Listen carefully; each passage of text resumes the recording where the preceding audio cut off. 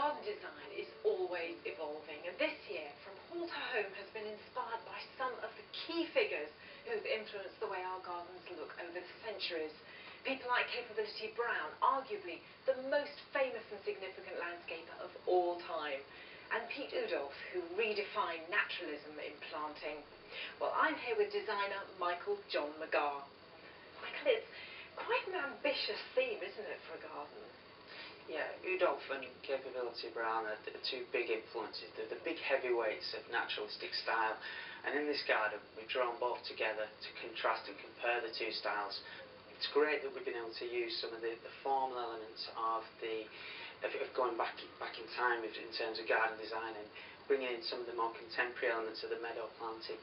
And you really do see the influence of Pete Udolph here as well, particularly in these steeper gigantea, just wafting across there.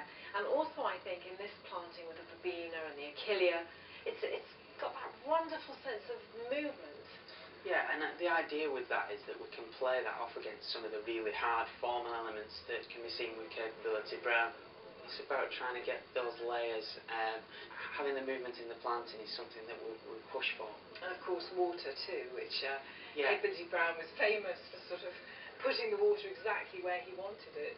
Yeah, and in a smaller garden we can't get the grand economy of scale that the great man did, but we've managed to get the contemporary cut steel features into the garden. Even on a small scale, it can still be appreciated and reflected in some of the textures of the planting. Yes, I love that stillness as well. Very beautiful. A silver medal, which is fantastic as well. So brilliant, great, yeah. I'm just looking forward to coming back again and doing another one next year.